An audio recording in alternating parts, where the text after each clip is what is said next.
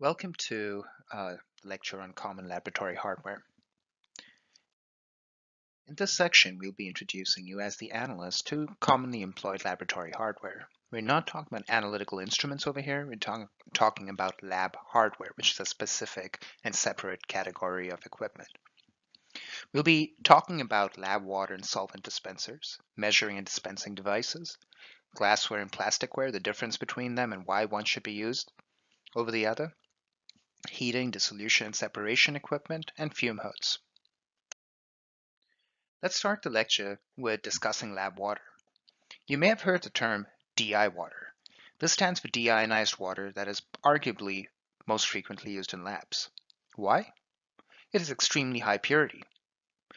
Now, high purity means that this particular type of water has an extremely low ionic strength. The ions have been leached out, hence it's called deionized.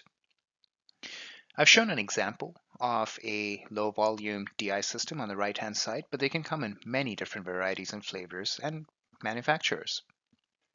Now, keep in mind that you will often hear the term milliQ thrown around.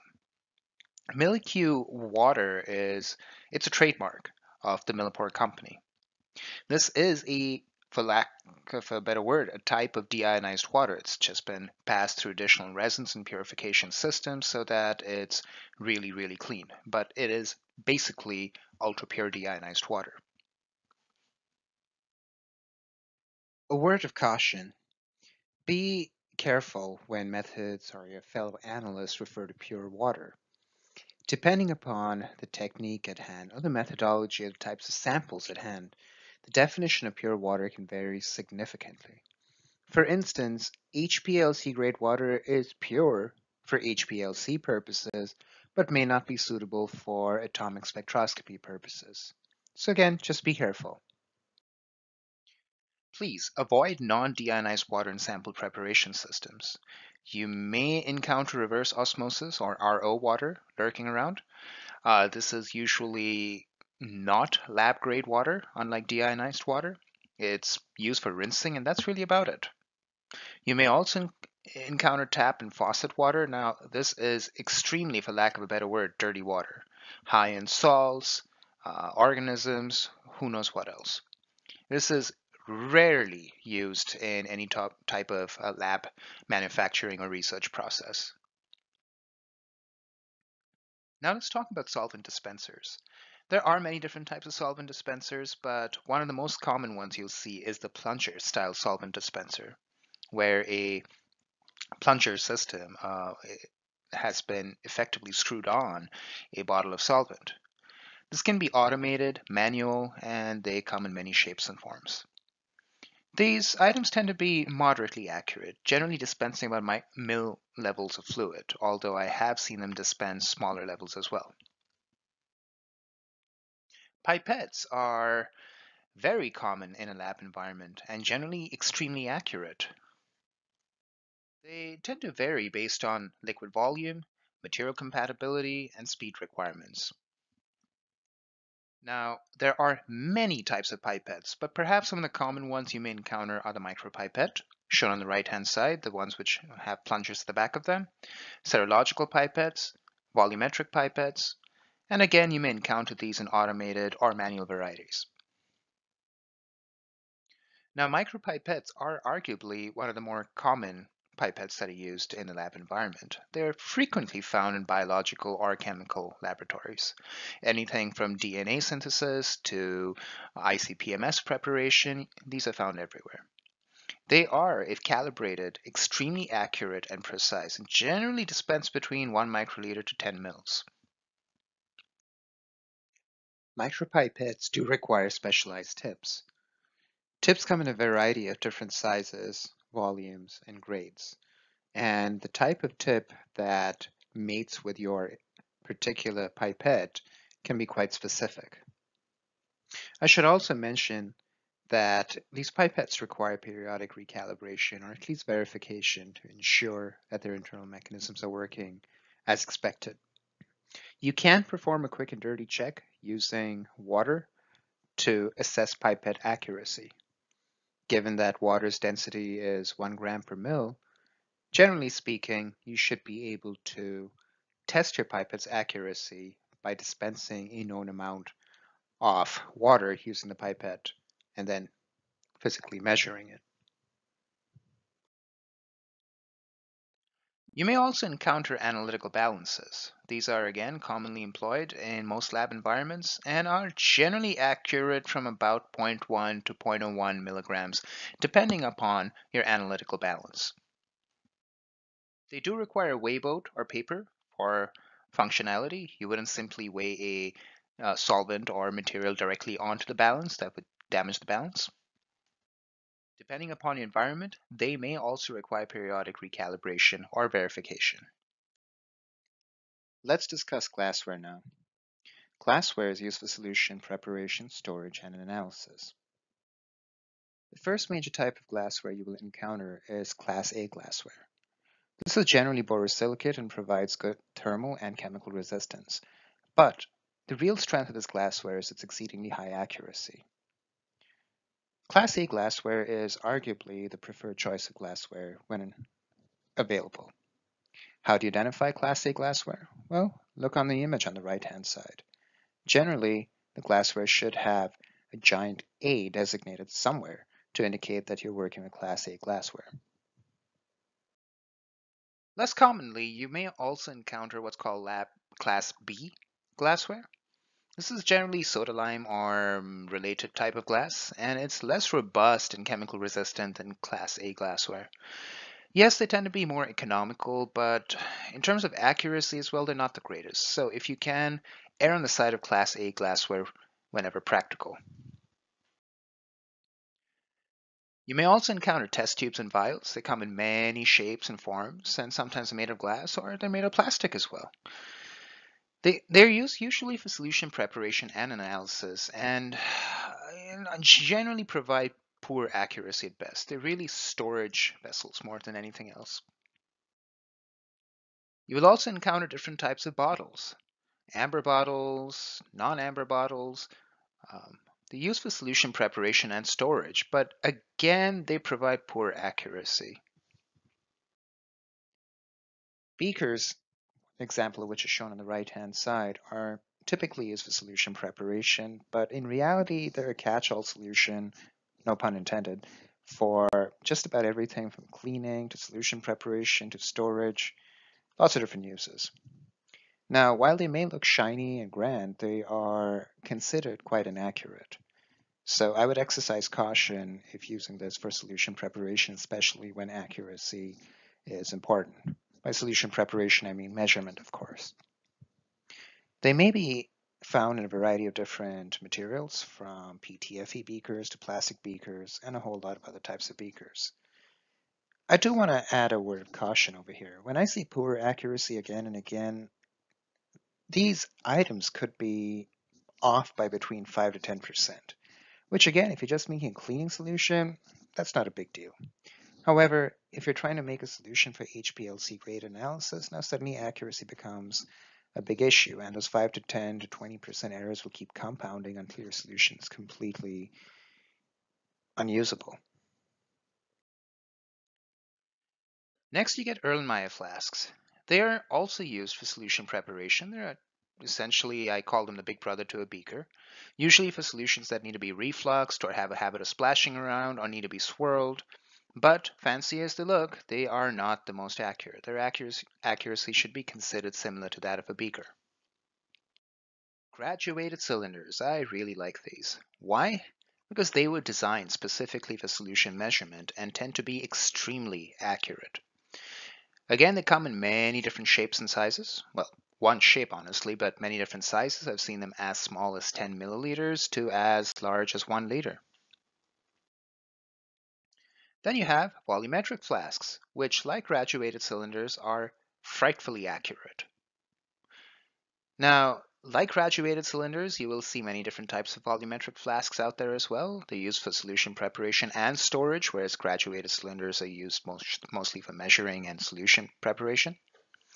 A volumetric flask can come in a variety of sizes. I've seen them as low as about 5 milliliters to 6 liters. You will also encounter polymer-based measurement and storage devices. These are often incorrectly called plasticware as a catch-all term. But be careful, in reality, polymer-based plasticware, for lack of a better word, can often be made of material that is not plastic, such as PFA or PTFE. It can, of course, also be acquired in plastic formats, such as high density or low density polyethylene, HDPE and LDPE, and other different types of plastics. The use of these depends upon your analytical needs. Plasticware is better suited for certain applications, such as metals analysis, less suited for chemical analysis when you're dealing with organic solvents. Then you have pH meters, which are, as the name suggests, used to adjust or monitor solution pH. Depending upon your lab environment, they may also be used to conduct titration studies, or perhaps you'll have an automatic titrator. Now, an electronic pH meter comes with a measurement probe. The meter is just a collection and translation device. You need a probe, as shown on the right-hand side, the little glass piece with the white cap on it, in order for the pH meter to do its thing. Now, probes can differ based on size, material compatibility, and built-in automated temperature monitoring capabilities. Choose the probe that's right for the job. What I do have to caution you is probes should not be stored in air. Once you're done using your probe, please restore it. Usually place it in a vial or a bottle of buffer that has been made to the manufacturer's specifications, as shown in the picture on the right-hand side. Please, again, do not let them dry out. It usually fatally damages the probe. You'll also encounter stir plates.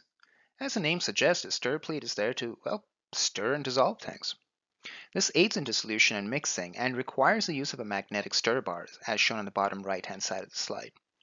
There's an electromagnet inside the stir plate that spins, and as it spins, well, spins the bar on top of it. Assuming this bar is placed in a solution, it will create a vortex. Your stir plate may also have heating capabilities, and again, they can come in many shapes and sizes. I've seen stir plates that have been capable of stirring up to 12 items at a time. Here's a visual example of a stir bar and how it operates.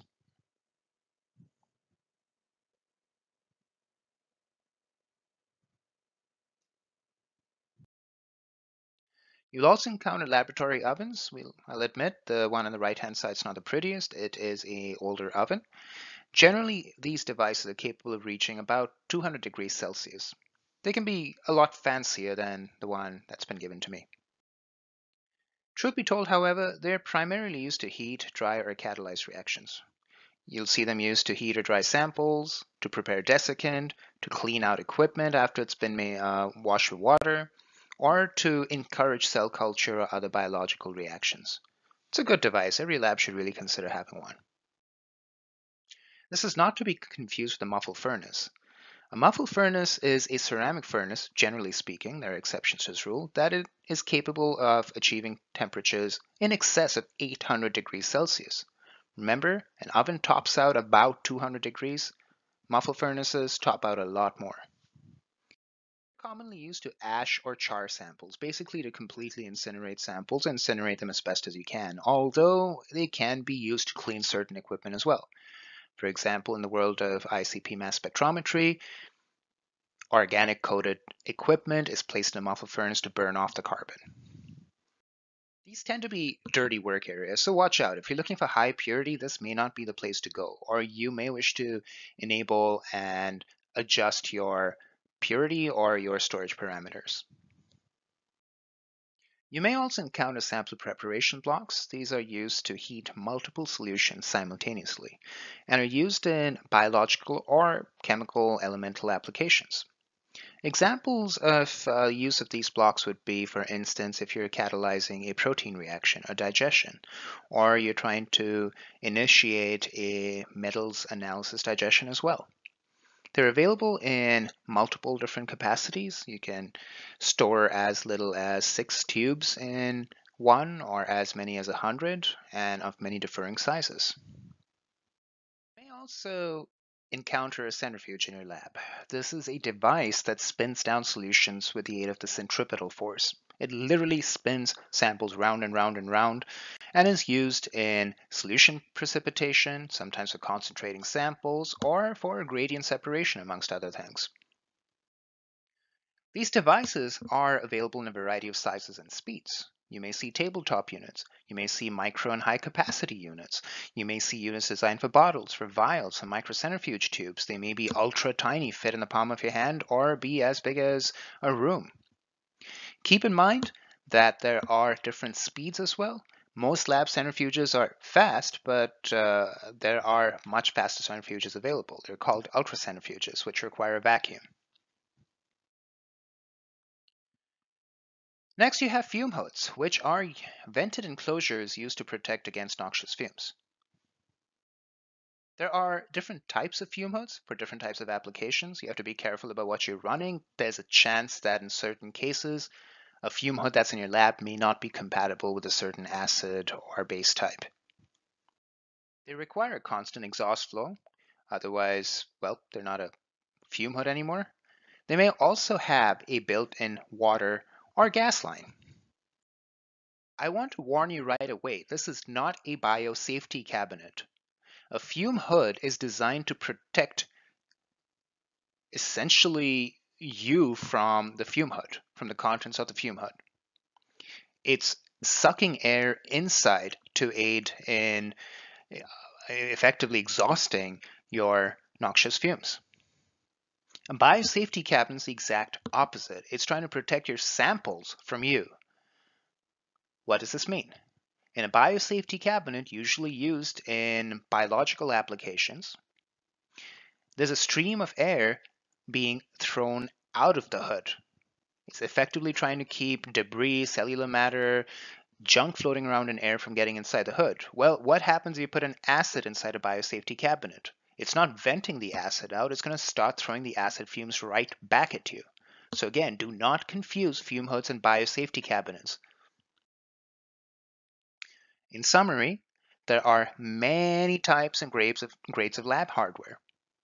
The choice of hardware ultimately depends upon your analysis type, your quantitation limit, and of course, the almighty budget.